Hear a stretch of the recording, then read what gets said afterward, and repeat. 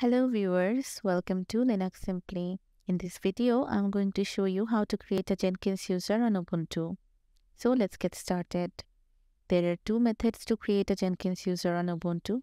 The first one is using CLI and the second one is using GUI. At first, I'm going to show you the method 1. For this, I'm going to open the Ubuntu terminal. Now I'm going to change the directory to Jenkins. For this, I'm going to use the cd command.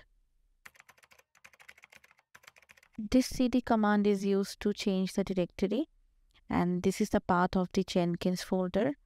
Now I'm tapping on the enter button. As you can see, now I'm inside the Jenkins folder. Using this command, I'm going to download the jar file. This sudo command is used to grant administrative privileges. This wget allows users to download files using different protocols, and this is the URL to the jar file. So now I'm tapping on the enter button. It's time to type the password of the root user and tapping the enter button again. Using this huge command, I'm going to create a new user. Echo command is used to display a given text. And this whole thing from here to here is used to create a new user account in Jenkins with the username Jenkins user1 and the password user123. And this is the pipe symbol. This pipe symbol is used to redirect the output of the first command to the output of the second command.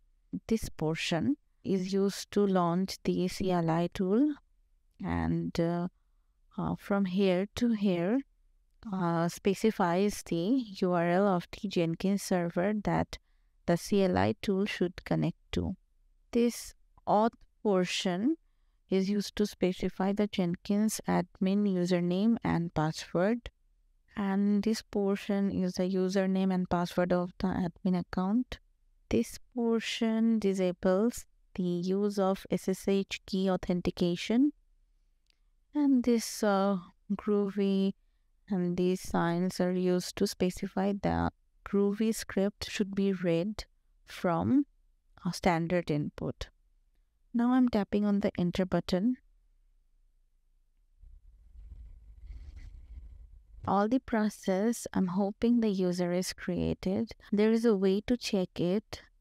So I'm going to the Firefox, and inside the dashboard, there is this people button. I'm going to click it. As you can see, here is the user I created now. So this is how you can also create a user in Jenkins on your Ubuntu system using CLI. Now I'm going to show you how to create a Jenkins user on Ubuntu using GUI. For this, I'm going to open Mozilla Firefox. You can use any web browser you want. Now I'm going to visit to the Jenkins server that is connected to the local host 8080. Now I'm going to sign in to the Jenkins admin account.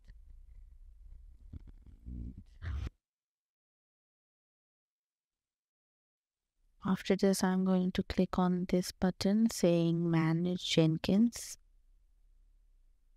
Now I'm going to click on this user button. As you can see, these are the two users I have created before. Now I'm going to click on this create user. Okay, now let's name it Jenkins.